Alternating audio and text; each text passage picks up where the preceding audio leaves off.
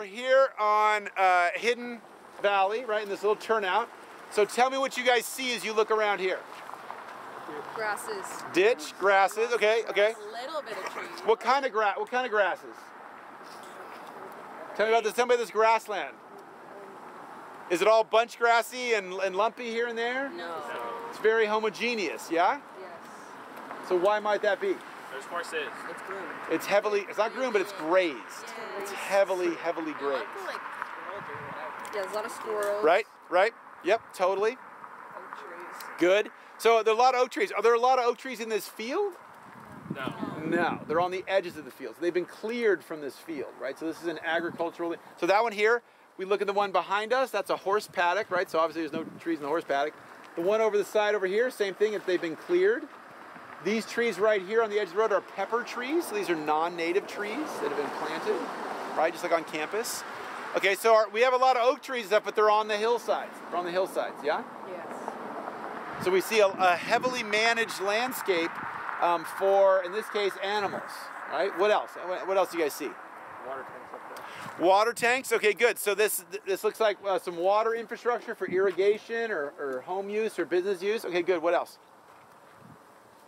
There's some barbed wire bunched up against the fence, so probably people don't want you in this. Yes, right. Yep, yep.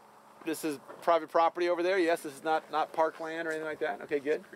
What else, David? You notice anything? The grass is very tall, fluffy. Okay. Doesn't look like Minneapolis. There's some patches next to this fence. Okay, good. Okay, so Rosie's saying, so David's saying it looks kind of fluffy. I would say it's still relatively short-statured compared to what you guys saw. This is still relatively low. But then Rosie's saying there's some like disturbance here, and we see where there's more disturbance, there's less grass and more forbs, more of the sort of thistle-y kind of stuff. Good. Sal has some? Yeah, I see cable lines over there by the by the hill. Okay, so obviously a big fragmenter here is the road, but we also have all these power lines, right? And Sal was commenting on the heavy-duty, large-scale power lines are going up. If you look on the top of this road, that white and red tower, that's called Rasnow Peak. That is one of the main transmission sites for TV and radio and stuff of that nature for this area. Just on the other side of that hill, if we were up there looking down, we'd see Thousand Oaks. So this is Hidden Valley. This is not Conejo Valley. Over there is Conejo Valley. It's a different valley. This is a very popular place for a long time. These are mostly, as you guys see, mostly horse ranches, large estates. So so the one just behind us over here, the barn, that's Tom Selleck's house. The one that we just passed up there is Jamie Foxx's house. So there's a lot of, you know, close to LA, but people that want to have like a big ranch kind of thing or a farm type situation. This is a popular place. At the end of this valley is Lake Sherwood, in a very high-end golf course development, right, where Tiger Woods used to have his annual tournament and stuff. So this is definitely what we might call ex-urban development, right? It's not suburbia, it's not urban, but it's this ex-urban landscape. Any other quick observations you guys have? There's like a path for water to go through here. Yeah, the ditch. Yeah, so this is managing runoff here, managing water flow. Yeah, absolutely. And what does the sign say back behind us on the road? So they probably have an issue with water here, right?